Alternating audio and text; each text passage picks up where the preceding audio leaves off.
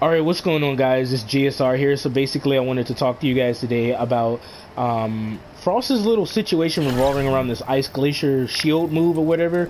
I noticed that when Aaron Black goes for his up 2, which is a projectile, he wastes a offensive bar and a defensive bar. So I'm gonna show you guys what I mean by this.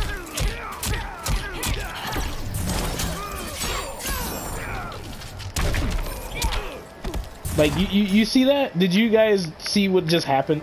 Like, so if and keep in mind, I don't have her crushing blows on. Like, see this? Easy crushing blows is not on.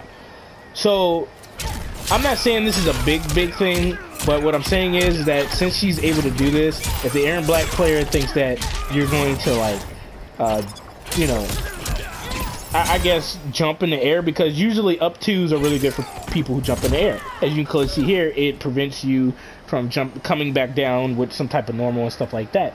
So this possibly would be a good way, you know, to stop Aaron Black from going for his up 2, if you predict he's going to do that. You know what I mean? And like I said, this isn't like a major big thing that's going to be game changing or something like that. I just wanted to show you guys this because I thought this was mad interesting.